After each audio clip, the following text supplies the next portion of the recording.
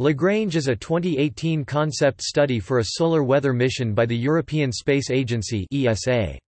This is a British-led concept that envisions two spacecraft to be positioned at Lagrangian points L1 and L5. Monitoring space weather includes events such as solar flares, coronal mass ejections, geomagnetic storms, solar proton events, etc. Monitoring would help predict arrival times at the Earth and any potential effect on infrastructure.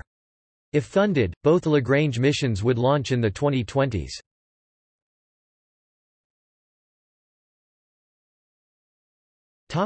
Overview. To ensure an effective capability to monitor potentially dangerous solar events, ESA initiated a study of two potential future space weather satellites called Lagrange. The Lagrange mission concept is overseen by the Space Situational Awareness Program at ESA. On 2 February 2018, ESA signed technological contracts Phase A to be led by Airbus UK and OHBSE of Germany to design the spacecraft specifications and the instruments integration process. UK's Rutherford Appleton Laboratory and Mullard Space Science Laboratory will assess the requirements of the science payload.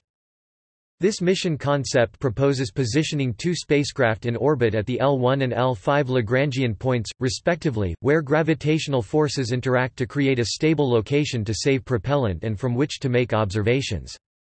L1 is in the solar wind upstream from Earth, so measurements at L1 provide information about the space weather coming toward Earth. In contrast, the L5 point provides a way to monitor coronal mass ejections (CMEs) from the side in order to estimate their speed and direction.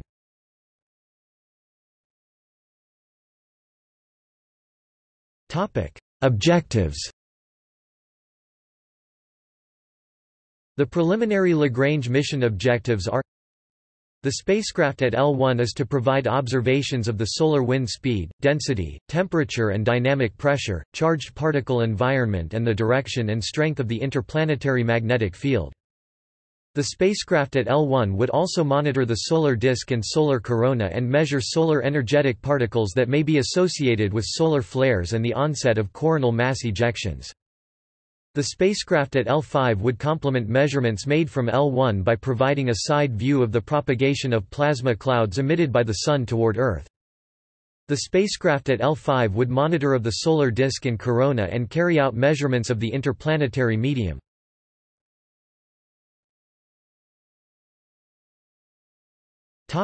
Payload.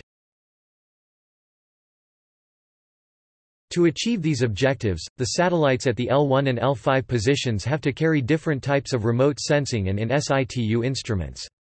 The suggested optical instruments take heritage from ESA and NASA science missions like SOHO, Stereo and Solar Orbiter, but the instruments would be optimized for operational space weather monitoring.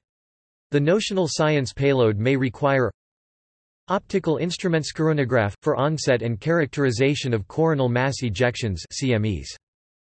Heliospheric imager a wide-angle visible light imaging system for the detection of coronal mass ejection events directed toward Earth. Magnetograph, would scan a selected solar spectrum to generate 3D maps of the magnetic field. EUV imager, imaging of the complex solar corona, the Sun's atmosphere, will support monitoring of the magnetic complexity and activity in the corona and location of the flaring active regions. X-ray flux monitor, detection of solar flares and quantification of the flare energy, in situ instruments. Magnetometer, measurement of the interplanetary magnetic field. Plasma analyzer, to measure angular velocity components of the solar wind approaching the Earth and estimates of geomagnetic storm strength. Radiation monitor, monitoring radiation storms solar particle event is crucial, as these can disrupt and damage spacecraft, aircraft and ground systems. Medium energy particle spectrometer, this can monitor clouds of medium to low energy ions approaching the Earth.